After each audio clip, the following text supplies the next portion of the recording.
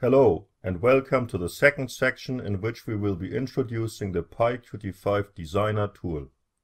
Qt Designer is a fantastic tool that lets us design our Python GUIs in a visual fashion similar to Microsoft Visual Studio but for Python. In order to use Qt Designer, we first have to install the PyQt5 tools. We will then run the Qt Designer and design our first GUI with it. Next, we will add widgets to our GUI using the designer. After that, we will arrange our widgets. And finally, we will convert the Qt Designer UI code to Python code. In this first video, we will install the PyQt5 tools. We have already installed PyQt5, but many tools, including the Qt Designer, are not included in the standard installation of PyQt5. We will see the folder into which the PyQt tools got installed, and then we will run the Qt Designer. This is what our side packages folder currently looks like. We have the PyQt5 folder here. We can find the tools on PyPy, the Python package index website. This is package index, PyQt5-tools. We can install them using pip. The command is pip install pyqt5-tools. So we did not need to download the wheel from the PyPy index. We can simply run the pip command and it will find the matching wheel to install the PyQt5 tools. So we can see here downloading PyQt5 tools, versions 5.9, etc. for Python 3.6. So this whole long name is which ends with .whl is the wheel installer. So we're installing the PyQt5 tools. So it's completed. It's 100% done. After installing the PyQt5 tools, we have a new folder, PyQt5-tools.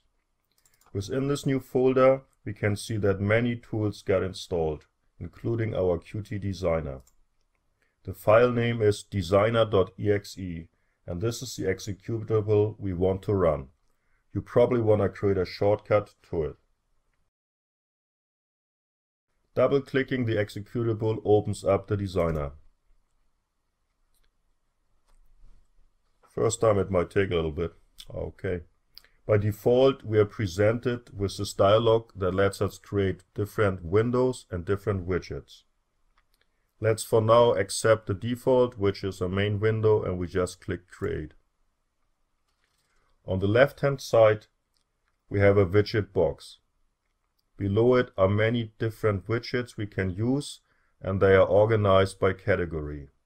We can collapse them, and we can expand them again, and we can use the filter box to search for specific widgets. So when we type in a name, for example button, we can see all the widgets that have button in its name. In order to clear the search filter, we just click on the X. On the right hand side, we have the object inspector, which shows us the different objects, and below it we have the property editor. The property editor shows the properties for the object we have selected in the object inspector. So for example, for our main window, these are the properties, and they are also grouped by widget class. So we can expand them and collapse them here. When we change the widget, when we select QWidget instead of QMainWindow, we select this class, we get different properties being displayed, because this is a different object. So what's being displayed in the property editor, the properties down here, are for the specific widget we highlight. So the same thing is we can collapse and expand the different categories, and we can also search for them. For example, when we type in Win, it shows us the properties that start with Win for window, for example. And these belong to the QWidget object. So when we collapse that, we can see by clearing it that QMainWindow doesn't have a Win in it. it only has those 8 properties. But QWidget, which is also part of our project, it has, let's type it again, win. So the QWidget object has a window title, for example. So the main window, which we can see here, is the window title, and this is actually belonging, it's a property of QWidget. It's not a property of QMainWindow. In fact, QMainWindow inherits from QWidget. That's why we see window title under QWidget.